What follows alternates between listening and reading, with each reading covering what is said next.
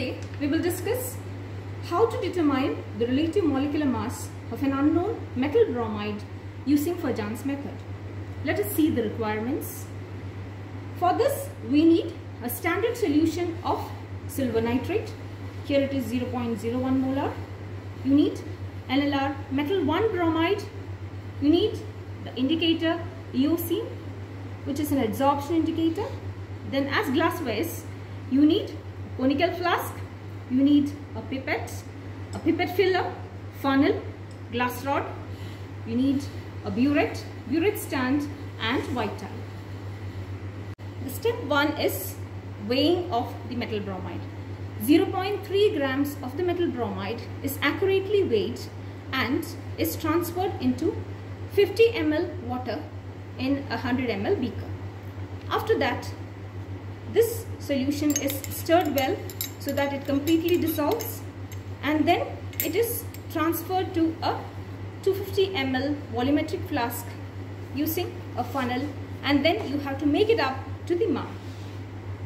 I am attaching the pipette filler onto this 25 ml pipette, and then I am going to pipette out 25 ml of the unknown metal bromide into a conical flask.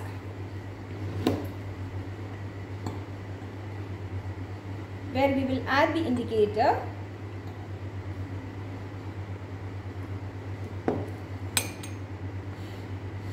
So you can see that 25 ml of the metal bromide, which is unknown, is transferred into the conical flask.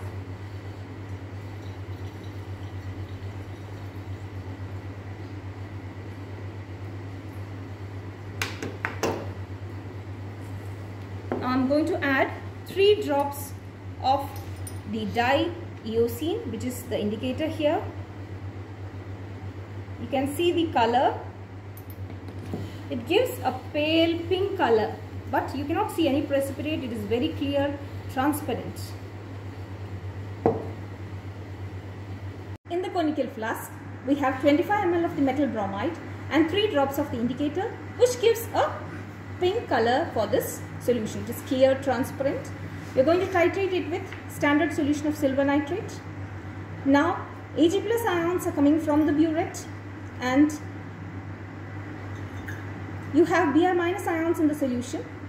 So as the reaction proceeds, you will be getting an off-white or a cream color of AgBr. Now it is masked by the color of the indicator, so that is why you are not able to clearly see the precipitate.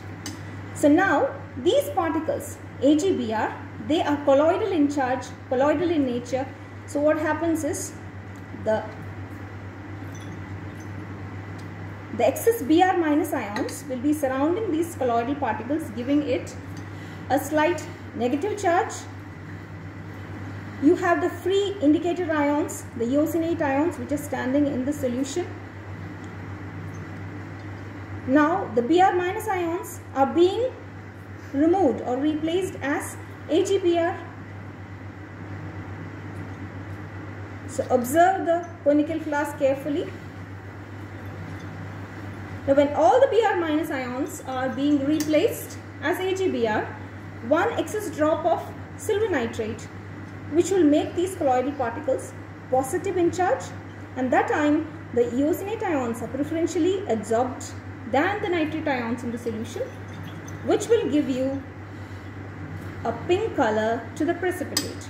So the white precipitate or the colloidal particles change into pink color, which is your endpoint.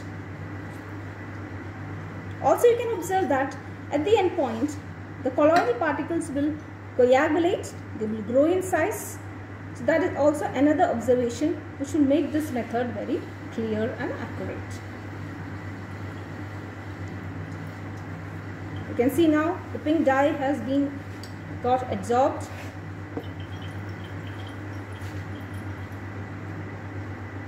You can see the coagulation has reached. So this is your endpoint.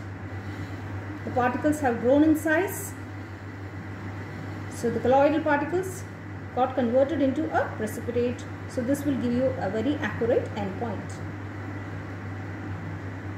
Till you get concordant values, okay, and then you have to do the calculation, that is calculating the RMM or relative molecular mass of the metal bromide, the calculations and the theory of the experiment is already given in the PowerPoint. Thank you.